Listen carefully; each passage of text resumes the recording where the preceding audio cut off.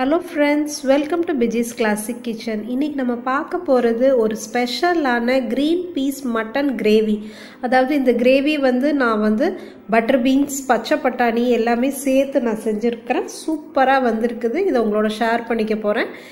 இத நீங்க சப்பாத்தியோ தோசை இல்ல சாதத்தோட இல்ல லஞ்ச் பாக்ஸ் ரெசிபியா கூட நீங்க இத யூஸ் பண்ணலாம். ரொம்ப சூப்பரா வந்திருக்கு. இது எப்படி செய்யறதுன்னு பார்க்கிறதுக்கு முன்னாடி என்னோட சேனலை சப்ஸ்கிரைப் பண்ணுங்க. வாங்க இதுக்கு என்னென்ன பொருள் தேவைன்னு பார்க்கலாம்.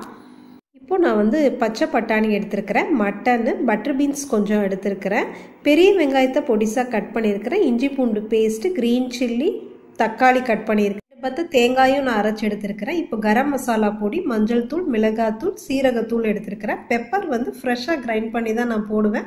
அது மாதிரி அதை எடுத்துருக்கிறேன். வாங்க எப்படி செய்யுதுன்னு பார்க்கலாம். நான் இப்போ குக்கரை வச்சு அதில் எண்ணெய் ஊற்றி ஹீட் பண்ணிட்டு இருக்கேன். இப்போ நல்ல இந்த எண்ணெய் காஞ்ச உடனே இதில் நான் ஃபஸ்ட்டு பட்டை கிராம் ஏலக்காய் தூள், அதாவது இந்த கரம் மசாலா தூளை நீங்கள் ஆட் பண்ணணும். கடையில் கிடைக்கிற பொடிகளை கூட நீங்கள் ஆட் பண்ணலாம், ஒன்றும் பிரச்சனை இல்லை. அதோட க்ரீன் சில்லி, நான் எனக்கு உரப்பு கொஞ்சம் கம்மியாக வேணும் அப்படிங்கிறதுக்காக நான் ஒரு ஹாஃப் க்ரீன் சில்லி மட்டும் நான் ஆட் பண்ணியிருக்கிறேன். நீங்கள் அதுக்கு தகுந்த மாதிரி நீங்கள் அதை ஆட் பண்ணிக்கிங்க. இந்த க்ரீன் சில்லி போட்டுட்டு அதுக்கப்புறம் ஒரு 2 செகண்ட்க்கு அப்புறமா நான் அறுத்து வச்சிருக்கிற பெரிய வெங்காயத்தை இதில் போட்டு நல்லா அதை வதக்கி விடணும். அதாவது இந்த பெரிய வெங்காயம் டிரான்ஸ்பரண்ட்டாக வர்ற வரைக்கும் நம்ம வதக்கணும். அடுப்பில் சிம்மில் வச்சு நம்ம செஞ்சுக்கலாம். அதாவது இந்த கிரேவியோட நம்ம பச்சை பட்டாணி, பட்டர் பீன்ஸ் இது எல்லாமே நான் பச்சையாக உள்ளதை தான் நான் சேர்த்துருக்கிறேன். ட்ரைடு ஐட்டம்ஸ் எதுவுமே நான் சேர்க்கலை. அதனால இந்த கிரேவி ரொம்ப சூப்பராக இருக்குது.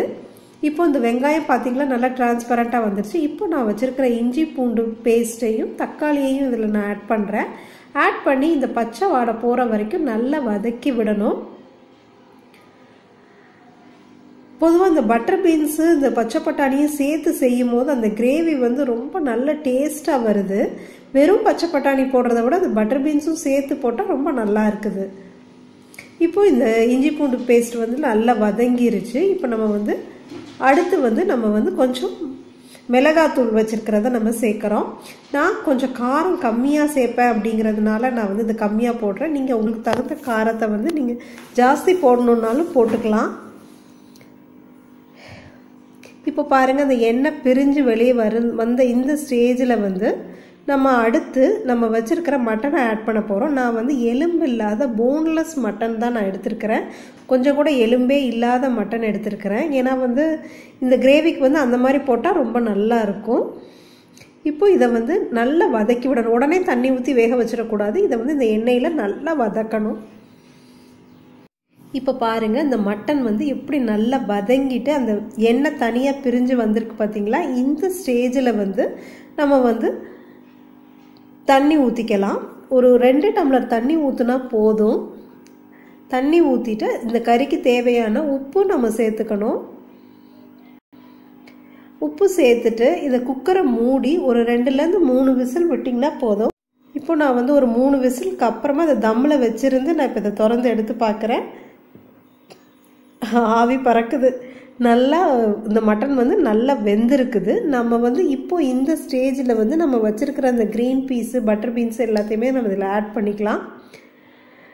ஏன்னா நீங்கள் முதலையே பட்டர் பீன்ஸு இந்த க்ரீன் பீஸை போட்டிங்க அப்படின்னா ரொம்ப குழஞ்சி போயிடும். அதனால இந்த கறியை இந்த மசாலாவில் வேக வச்சு எடுத்ததுக்கு அப்புறமா நம்ம இதை ஆட் பண்ணோம் அப்படின்னா நமக்கு அந்த கிரேவி ரொம்ப நல்லா கிடைக்கும். நம்ம சாப்பிடும்போது குழையாது, எல்லாமே நமக்கு நல்லா இருக்கும். இப்போ பாருங்கள், இதையும் நம்ம ஆட் பண்ணிவிட்டு நம்ம அரைச்சி வச்சிருக்கிற இந்த தேங்காயையும் இதில் நம்ம சேர்க்குறோம். நான் 2 பத்த தேங்காய் இதுக்கு அரைச்சிருக்கேன். நான் இந்த மட்டனோட அளவு அப்படின்னு பார்த்தீங்கன்னா 150 கிராம்ஸு. வச்சிருக்க சீரகத்தூளில் ஒரு 2 ஸ்பூன் சீரகத்தூள் நான் இதில் சேர்க்குறேன். பெப்பர் நல்லா கிரைண்ட் பண்ணி போடுறேன். அது எல்லாத்தையும் இந்த தேங்காய் எல்லாத்தையுமே நல்லா இந்த ஸ்பேச்சுலா வச்சு நல்லா கலக்கி விடுங்க. உப்பு இப்போ ஒரு தடவை நீங்கள் செக் பண்ணி பாருங்கள். பத்தலைன்னா நீங்கள் இப்போ ஆட் பண்ணிக்கலாம். விசிலுக்கு அப்புறமா நான் இதை திறந்து பார்க்குறேன். நம்மளோட இந்த கிரேவி செம்மையாக ரெடி ஆயிடுச்சு. நான் இதை வேற ஒரு பவுலுக்கு ட்ரான்ஸ்ஃபர் பண்ணியிருக்கிறேன். இந்த கிரேவி பார்த்தீங்கன்னா இதுக்கு மேலே நான் கார்னிஷ்காக கொஞ்சம் மல்லி இலை தூவியிருக்கேன். நம்மளோட சூப்பரான இந்த green peas mutton gravy ready ஆயிருச்சு.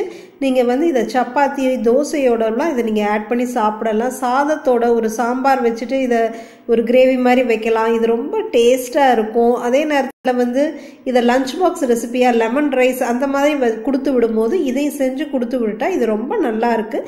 நான் வந்து இந்த பச்சை பட்டாணி இந்த பட்டர் பீன்ஸ் எல்லாமே ஃப்ரெஷ்ஷாக நான் வாங்கி உரித்து நான் இதில் சேர்த்துருக்கிறேன். அது வந்து இந்த கிரேவிக்கு வந்து ரொம்ப நல்ல ஒரு டேஸ்ட்டு கொடுக்குது.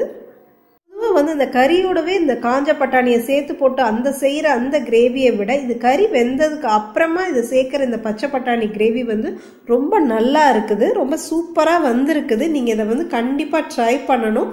நீங்கள் வந்து இதில் ஏதாவது டவுட்னா நீங்கள் எனக்கு கமெண்ட் பாக்ஸில் கமெண்ட் பண்ணலாம்.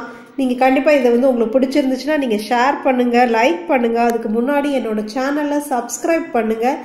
தேங்க்யூ.